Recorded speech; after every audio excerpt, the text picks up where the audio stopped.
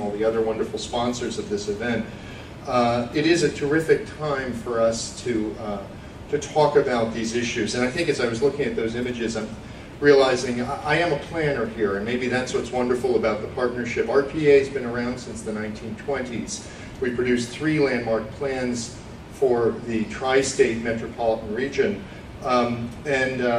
looking often at more of the transit systems and the infrastructure that we think are necessary to produce the kind of vertical density that we're talking about here. This was a first layout for suburban rapid transit system from 1929 that RPA released. In the 1960s, for our second plan, we started to see the exodus out of the center city, and RPA argued that this growth out of the region's core was okay as long as it followed in what we called the constellation of centers. That was seeing development in the Stamfords and the White Plains and the New Brunswicks and Newarks, those places connected by transit, so that we could still kind of connect the horizontal and vertical density. This is from Urban Design Manhattan, a report that was produced as part of the second regional plan. Down to the 1996 third regional plan, which promoted the 3 mega projects, which are all moving forward at this time, and brings us to really a remarkable moment of time in the history of the New York region.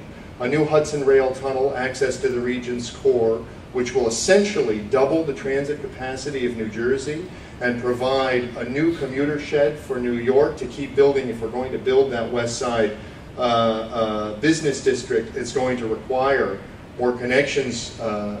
90% of new commuters coming into Manhattan since 1980 have been coming from west of the Hudson.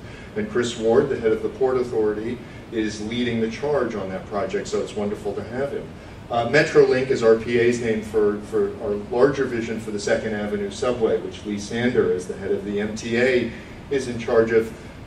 This is essentially building a new system, the likes of which we haven't seen this kind of additional capacity in several generations in the region.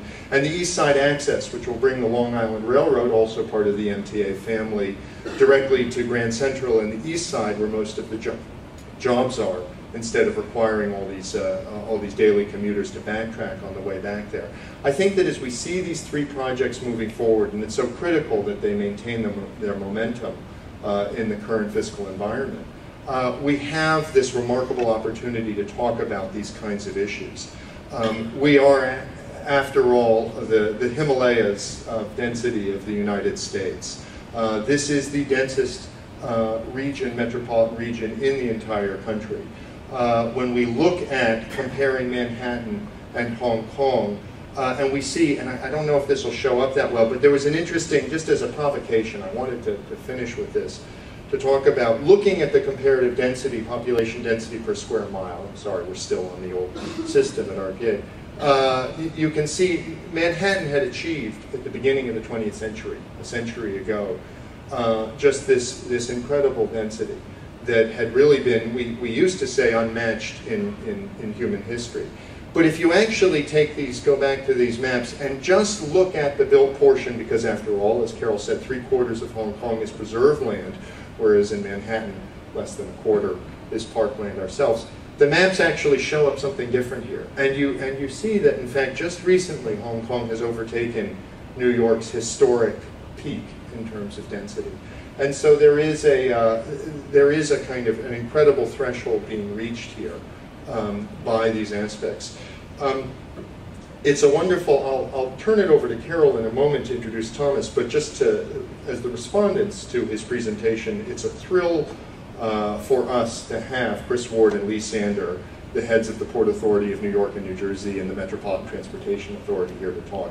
RPA and the Port Authority and the MTA, after all, are 3 of the progressive era institutions that were really created. I mean, we were less than a decade apart, I think, late 19-teens and early 20s for us. And the MTA, of course, was pulled together out of the restructuring of the Triborough Bridge and Tunnel Authority that Robert Moses had created. And in many ways, with the 2 gentlemen here this afternoon, Chris Ward and Lee Sander, when you think about the Port Authority and the Triborough Bridge and Tunnel Authority, you think of those power builders, those master builders, Austin Tobin and Robert Moses, both the good and the bad of what they did. I teach planning also, and I'm often asked as I talk about the history of RPA, one of the questions, of course, is what is the relationship that RPA has with these two other institutions that have the footprints of some similarity and working on the same issues? And I say, well, over the decades, you've seen the times that RPA has worked with and against these institutions. But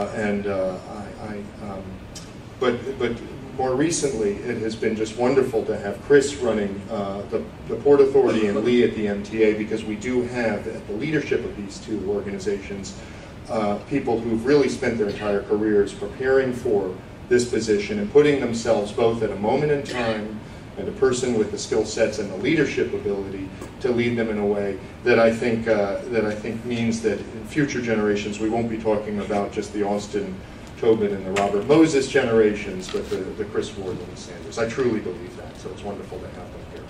Carol, would you like to introduce Thomas now? Thank you very much.